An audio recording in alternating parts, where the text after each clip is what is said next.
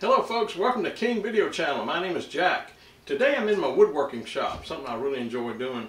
And I love building little projects that you can build quickly and end up with a neat little useful wooden gadget.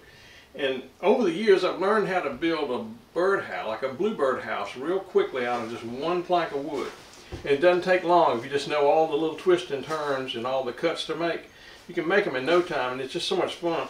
I've got one plank of wood. This is an old piece of barn wood that is, it's a 1x6, and it's exactly 60 inches long. And we're going to turn this into a bluebird house in just a matter of a short few minutes. We're going to start with a old 1x6 plank. It's 60 inches long. I got a few 2-inch Torx screws and 1-inch Torx screws. It so happens I've got a brad gun. If you don't have one, that's okay. You can get by without it. It just kind of speeds me up a little bit. And I like to use some glue, of course, some of the joints. So let's get started. First thing I do is cut the back of the birdhouse. And I always cut it 15 inches. So we're just going to cut him off right at 15 inches. And then I'll show you the next step. Alright, we're going to cut the back.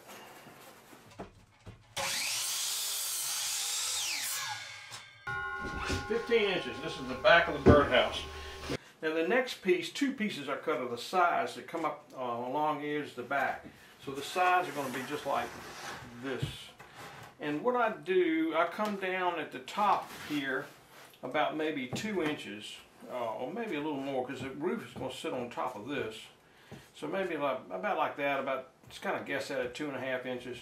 And at the bottom, you got to have a little room for your mounting screws, so I'm going to just kind of mark it right along here for the side.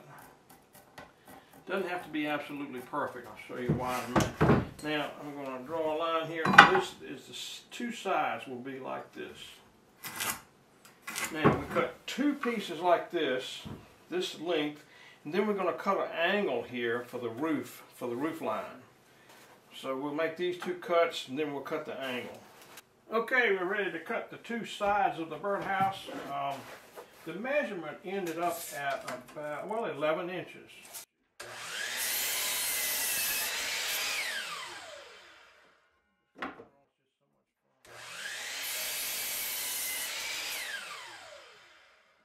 What I'm going to do, I'm going to cut an angle on one end of each of these boards for the pitch of the roof. And I like to use 15 degrees on the saw. Just come around to 15 degrees, and I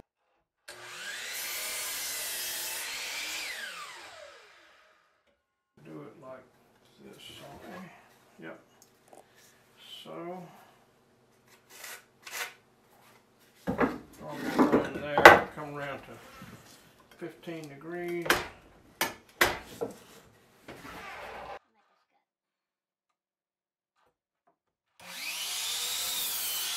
So what you do, you take these and you put them like this on the house, and you got room up here for attachment screws to attach it to a tree or whatever on the top and bottom.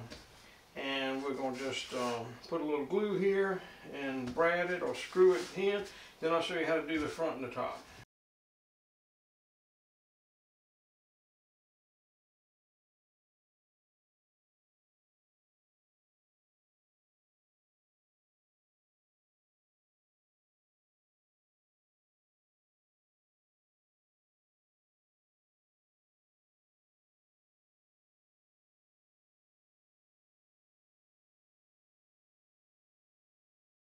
Back and two sides of the birdhouse.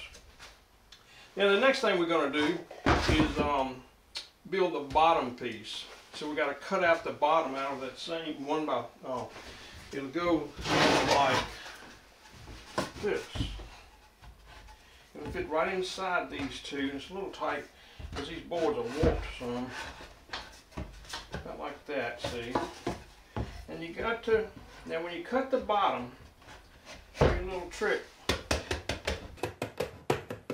Cut the bottom, you got to leave enough allowance here for the top to recess down on the, below the sides here. So the top, so anyway, we're going to we're going to make it, so we're going to cut this right across here for the bottom.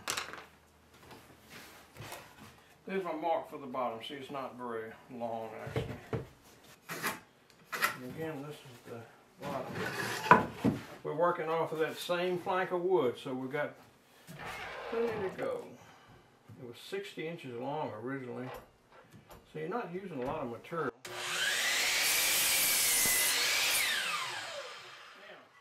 Now, you should drill a few small holes in the bottom so the little bird will get a little fresh air, and some waste material might need to go down through those little holes. I put about maybe 4 holes in the bottom of the in the bottom. Okay, so now we've got the bottom. I got about a 1/4 inch bit. You don't need anything bigger than that really.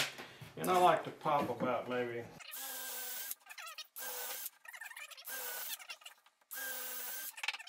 Okay, we're going to attach the bottom that we just cut.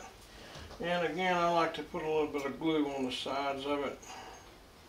And maybe a little bit of glue across this back right here where the bottom's going to rest. Keep it simple. And you might have to pry these apart a little bit to get the bottom in. And make the bottom right here flush with the bottom of the sides.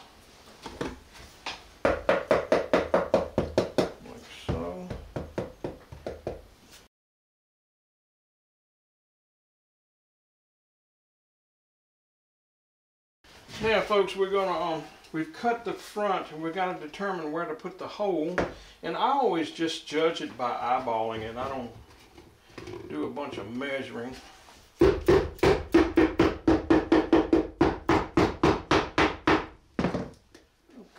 let me tap it down. Alright, now of course the front's here and the hole will be. And now again, I'll just get back and just look at it by eyeball it, you know. Doesn't have to be absolutely perfect. I'm saying right there is my... Okay, so it's time to cut the hole on the front of the birdhouse. And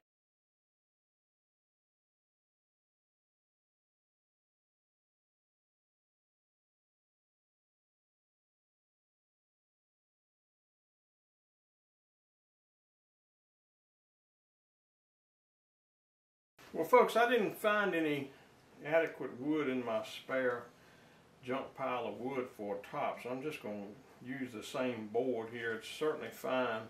It doesn't have quite enough overhang, but it's certainly it's adequate. I mean, we're talking about a Bluebird house. I like to give it about 1 inch overhang on each side here. So we'll measure, and we're going to have to cut a little bit off here. So we'll make a cut right here and cut this waist off so the top will go from here to the end. And just attach it like that.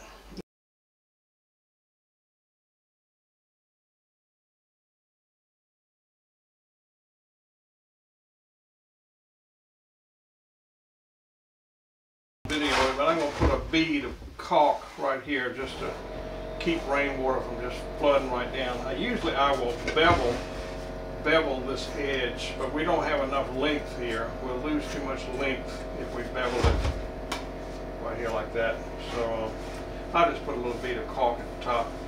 And there is a really nice little Bluebird house that you can open the front like so, clean it, and one 60-inch piece of old spare wood. Thanks for watching this King Video Channel. My name is Jack, and until next time, stay tuned in and please subscribe so you can see more of our cool videos. Thank you so much for watching. Have a great day.